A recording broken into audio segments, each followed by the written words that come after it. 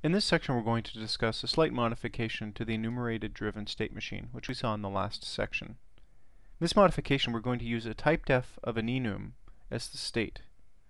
We're going to see the benefit of this is it allows us to add or remove states very quickly. As an example, let's return to the Enum-Driven state machine which we created in our last state machine example. Here we recall what happened when we went to add the idle case so that we could handle the run button. Recall that we had to manually change and replace each of the instances of the constants which refer to this enum. So let's begin by modifying this example.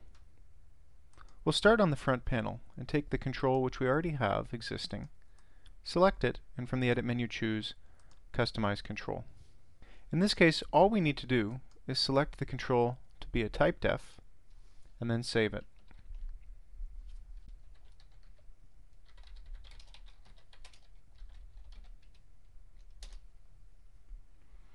Then when we close it, we're prompted from LabVIEW whether we want to replace the original control with the one we just created.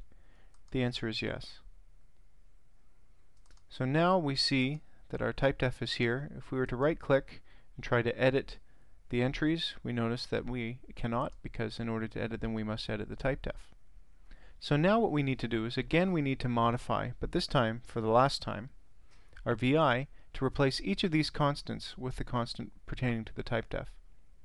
It's important to understand that although these constants were created from the original control, because it was not a typedef at the time, there is no linkage remaining between them, and that's why we see we have a coercion dot here.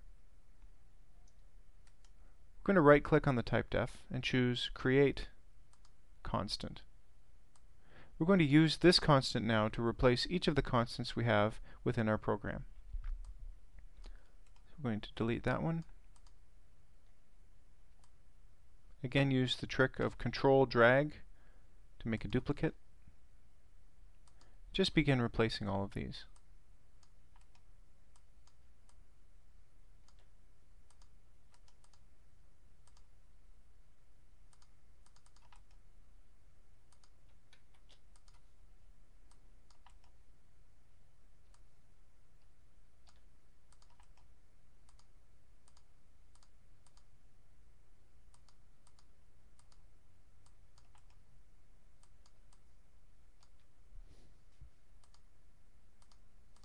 Initialize goes to idle.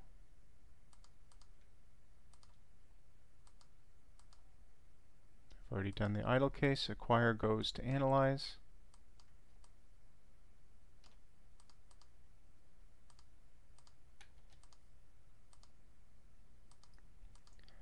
Save goes either to exit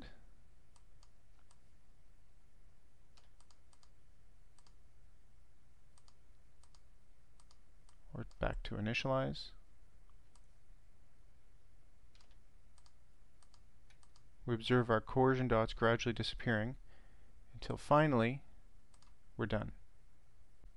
So if we run the code, we're going to observe exactly the same behavior as before. We go to the initialize case, which then puts us into the idle case, and then we run with the choice to rerun or the choice to cancel. Of course, now the reason we did all this was so that we could easily update and never have to do what we just had to go through, which was to replace all of those constants. Let's perform a test. What we want to do is let's add two stages of analysis. Right now we have a series of states: initialize, idle, acquire, analyze. Then save and exit. Let's add analyze 2. So the way we need to do that is to actually start by editing our typedef. So we right click on it and we choose Open Typedef. It's also important to notice at this point that any of these constants are also linked to the typedef. So if we were to right click on them, we can also access the exact same typedef. From here we're going to do Edit Items. And just before the save state, we're going to insert the case Analyze 2. Click OK. Save the typedef and close. So what we see here is that our code is still not been broken. There are no coercion dots, there are no broken wires, and if we were to click on any one of our constants, we see that we have our Analyze 2 case present.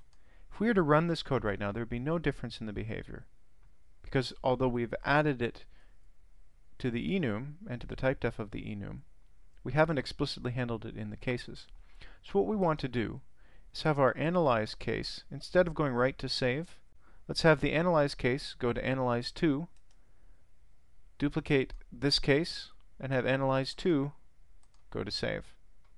So we're going to see now with this simple modification, when we run the VI, it goes from initialize to idle. We run it, it goes acquire, analyze, analyze2, and then save. So we can see immediately the power of this, that we can modify our states, add new states, remove states relatively easily without having to go back and modify each of the constants everywhere. In this section, we looked at the slight modification to the previous state machine, which replaced the enum we were using to define our states with that of a typedef. The key benefits of which are that it allows us to add and remove states very quickly.